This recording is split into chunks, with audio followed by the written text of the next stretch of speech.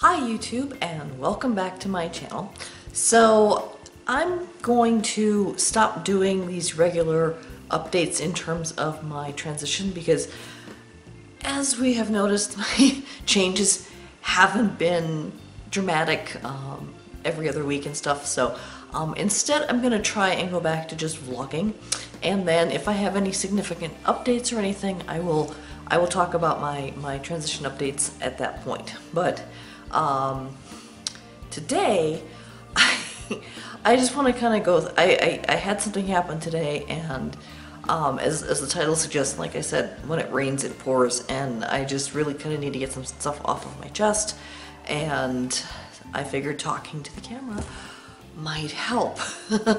So, as I've mentioned in past videos, I had my endocrinologist discovered a lump on my thyroid. I went through biopsy, it had additional testing, and it came back with a potential of 50% malignancy. So now next week I'm going to see a specialist / surgeon who's probably going to, we're going to talk about performing a lumpectomy and whatever, and so I've got that I'm dealing with.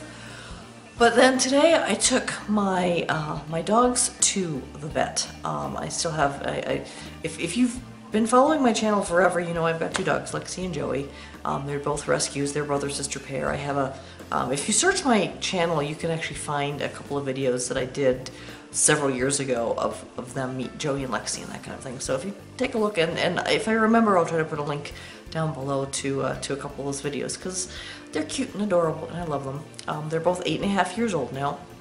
They're from the same litter. And we went to the vet today.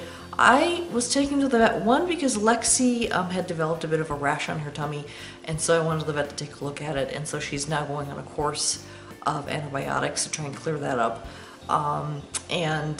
Joey, he had developed some kind of pain in his mouth, so that every time he yawned, he yelped. He was being very gingerly picking up his toys, and actually he stopped picking up his toys entirely. And then when I was trying to give him his medication, he would yelp anytime I tried to open his mouth. So we've been kind of dealing with that. And so today, because he's been on a medication called Ritalin, Rimadyl. He's on Rimadyl to help with the inflammation. And the doctor wanted to do a blood test just to make sure that his liver and everything is healthy, since it's an anti-inflammatory, kind of an NSAID type of pain reliever, and so just want to make sure that he remains healthy. Well, while we were waiting for the blood test results to come back, it took like 10 minutes, I was petting him, and all of a sudden I noticed that there was this huge lump on his head. And I'm like, where the heck did this come from? I had noticed earlier this morning that his right eye was watering more, and I was like, well, that's a bit weird. But, you know, I wiped it up and he was fine. But I didn't notice that there was this lump on his head, and it wasn't there yesterday. I pet both of these guys quite regularly, especially on the head, around the ears, etc. And there was no lump, and it's right here on his right side between his eye and his ear. It just kind of is right there, and it's like golf ball size. It's pretty big.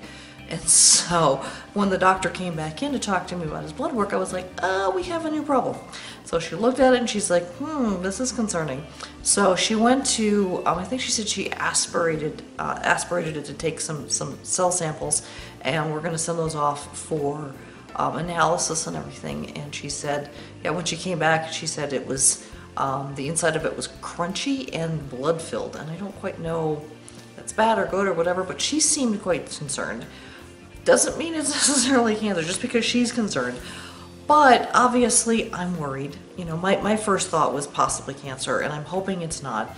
And she said that even, you know, if it's not cancer, if it's completely benign and everything, she said maybe best thing to do is leave it alone. It's not hurting him. I was able to touch it and everything, and she was able to touch it, and he didn't whimper or shy away or show any signs of pain. So at this moment, he seems to be okay, and it's not causing him any discomfort. And she's like, you know, we'll keep an eye on it if it's benign, and then if it keeps growing, you know, maybe we'll have to, you know, do something about it. So we'll see. But if it's malignant, obviously, you know, we're going to have it surgically removed. because, you know, obviously, I mean, he's only 8.5 years old. I'm not ready to lose him just yet. I really am not, especially with the connections with him and Dave and everything else. It's just like, you know, I just really, I'm not in a good place to deal with that right now. So anyhow, so I'm worried about myself, I'm worried about my pup. And of course, Lexi's got her rash thing going on. Thankfully, it's not anything concerning, you know, 3 weeks on antibiotics and she should be fine. So there's that. So I'm like, I've just got all these things going on, and so far when it comes to like the actual thing that I've, you know, wanted to do this year was my transition, and so far that's actually been doing quite well. I'm not losing my hair, yay. I'm growing lots more hair. I think my voice has started to change a little bit now, so if you know, in terms of updates and everything, it definitely sounds deeper to me, and the last time I did a recording, there were definitely some notes that sounded a bit deeper now, so we'll see how that goes. But other than that, there really isn't a lot of other updates on that, which is why I'm like, okay, maybe I should just vlog, just go back to vlogging and stuff. Not every week like I used to, just because I've just got so many other things going on. And I was gonna try and maybe do an update about my novel, but I just really wanted to, like, with Joey and everything else, I'm like, you know, I just can't really focus on that right now. You know, and I will put a link down below for my novel. It is for sale on Amazon completely now. The ebook is $2.99, the paperback is $7.99. If you buy the paperback, you can get the ebook for free, so you can get both if you're into both. You know, anyone who wishes to support me on that, I would be very, very grateful if you went ahead and did that. And if you do buy the novel, please, please, please give a review. I don't care if it's a good review or a bad review. If you love it, if you hate it, just please leave a review. I would greatly appreciate that.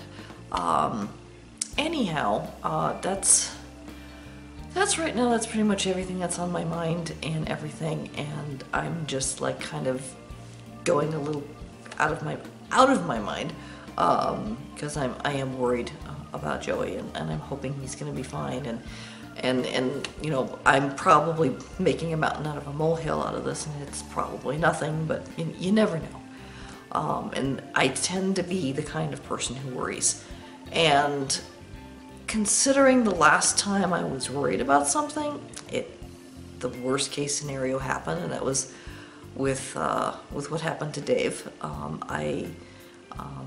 When he didn't come home, and I was worried, and everyone was like, "Oh, he probably needed some time." Everyone was trying to placate me when I said that he hadn't come home and stuff, and I was like, "No, something's wrong." And they were like, "Oh, he's fine," and I'm like, "No, something's wrong." And you know, the worst case scenario happened, and you know, the fact that happened, it's like anytime I have something worrying happen, I'm like, well, worst case scenarios happened before. It's, you know, it doesn't help my worry-wardedness, and I've always been a bit of a worry-ward, and every now and again my worries are justified. So it doesn't help any. It really doesn't. So anyway, that's just everything that's going on with me right now. I hope all of you are doing well, and I guess we'll see you in 2 weeks. Take care. Bye-bye.